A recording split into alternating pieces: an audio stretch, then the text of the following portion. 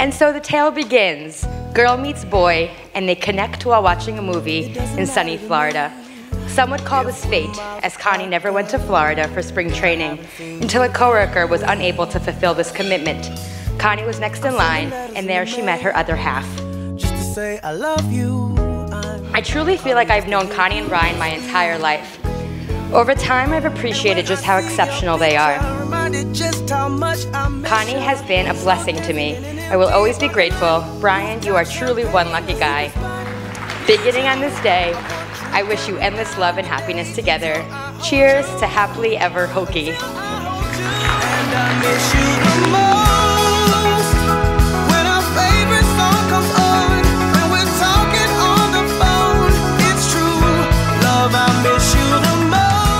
All right, for those of you who don't know me, my name is Sean. I'm Bryan's younger brother. Bryan, growing up with him was a great experience for me because I always had someone I was trying to follow, someone I was always trying to look up to. This is why I picked you as best man. One of the best and worst things that ever happened to us as far as our free time in Sloatsburg was when that the baseball field opened across the street from us. Because a number of times I've taken a very misplaced curveball into the shin when someone here is trying to learn how to throw one. Yeah, right. But in all seriousness, though, he's actually always been there for me as the one to look up to and the one who was my protector when I was the younger brother. And he always did a great job at that. I don't know if he realizes how much he did of that and how much I appreciate it.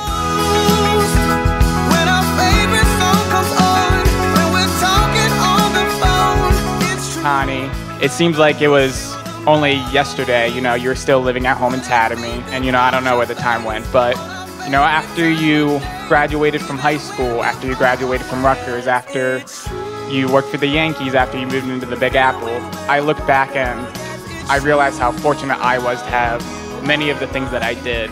One of them was having you to grow up with.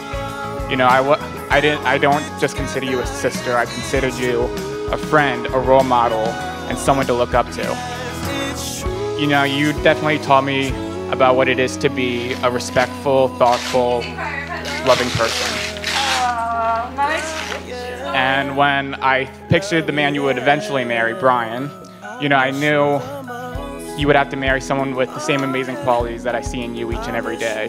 You know, I knew it had to be someone who was just as thoughtful, loyal, loving, accepting as you are.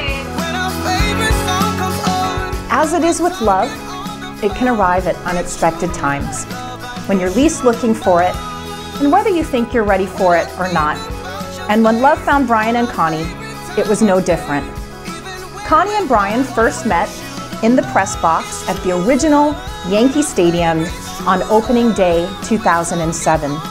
Through it all, they continued to invest in each other and a shared future. Bryan says, no matter where the road trip of life takes us, as long as Connie's by my side, I know that everything will be okay. There are countless ways in which Dad and I are blessed and so proud of you, the woman you've grown to be. You're kind and generous and accomplished in so many ways. But nothing pleases us more or touches us more deeply than your love for family and the traditions we pass down both through the Schwabs and the Climbers. You have a very tender, sentimental heart, which I think is a really special gift, and we're really grateful that Bryan not only recognizes and appreciates that gift, but embraces it as well. Bryan, we really can't thank you enough for being such a kind and caring partner for our daughter. Connie, where do I start with you? Now, the day you were born, remember? Remember that day? Me and you cried like babies all day. And since that day, I shed a lot of tears, good tears. I like good tears, you know that. Tears of joy, countless tears of laughter. But my favorite is the tears of pride when I look at you and I see the beautiful woman you become. Now, folks, this is Connie and Bryan's day, but I tell you, for the last year, all they've done was plan this to make this as nice a day for you, their guests. So please take the night and enjoy everything they've done. Got an unbelievable band, so dance, drink, have a good time. And to you guys, salute. I take you, Connie, To be my wife. to be my wife. My My partner in life. My partner in life. And my one true love. And my one true love. I take you, Brian, To be my husband. to be my husband, My partner in life. my partner in life, And my one true love. and my one true love. I will trust you And respect you. and respect you, Laugh with you. laugh with you, And cry with you. and cry with you. Loving you faithfully Through good times and bad. through good times and bad. I promise that I now see I promise that I now see my family as yours. my family as yours, Your family as mine. Your family as mine, And look forward to loving and look forward to loving the family we create. the family we create. I promise to always be Your biggest fan. your biggest fan. I will cherish our friendship And our love and our love today, To- tomorrow, and forever. today, tomorrow, and forever. I will cherish our friendship And our love and our love today, today, tomorrow, tomorrow, and forever. and forever.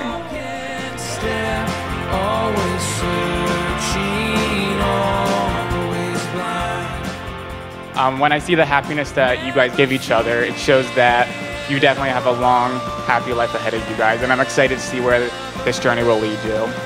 And Connie, in all honesty, I don't know if I ever really told you or shown you how much I love you, but I'm truly honored to have been able to stand by your side throughout this entire experience, and to now be able to stand by you and Brian for the rest of our lives. So, Brian, Connie, congratulations, and I love you guys.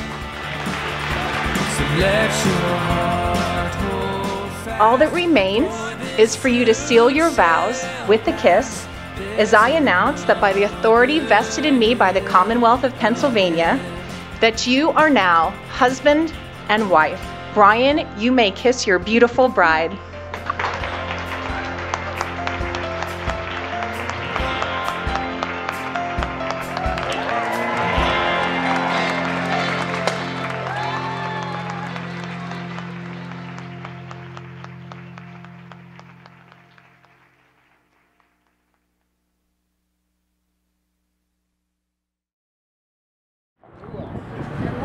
Great Scott, you've just experienced the most unbelievable wedding.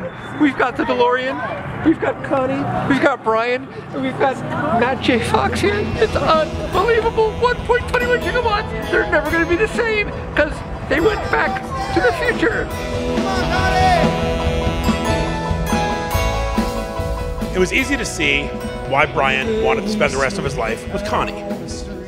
She's smart, beautiful, funny, and unlike most of us, she seems to genuinely enjoy Brian's company.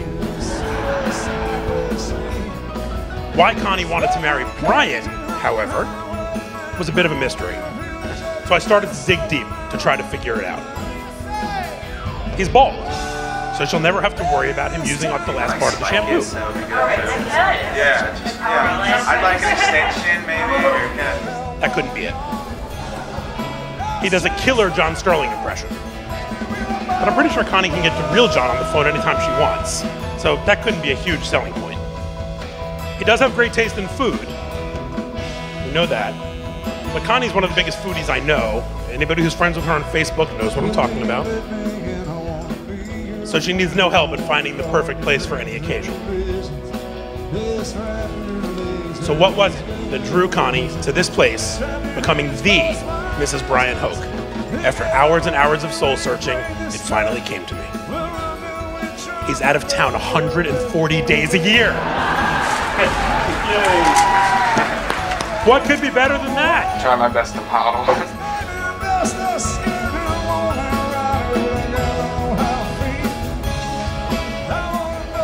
Don't get me in. Brian, growing up with him was a great experience for me because I always had someone I was trying to follow, someone I was always trying to look up to.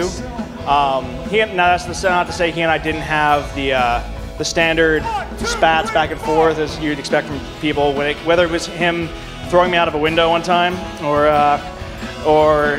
there's a whole story behind that. It doesn't sound as bad as you're making it sound. Oh, yeah, I would have done a clip on. Oh, wait. No, we gotta go a little looser, maybe. Connie and Brian agreed to marathon their favorite classic 80s movie, Back to the Future. And that first date did not disappoint. At the end of the night, Brian sent Connie a text with an adapted line from the movie. Connie Schwab, you're my density. True story.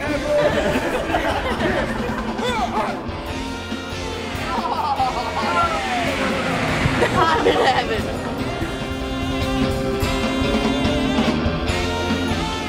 When Bryan proposed to Connie this past Valentine's Day, I would imagine nobody was happier than Connie. A close second, however, had to be Bryan's friends on the Yankees beat, who no longer had to listen to Joe Girardi harass Bryan about, when are you going to get engaged? Seriously, Joe would pester Bryan about it nonstop. You do it yet, Hokie? You do it?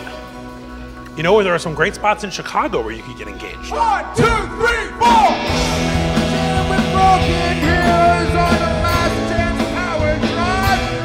Everybody's out on the road tonight, but there's no place left behind.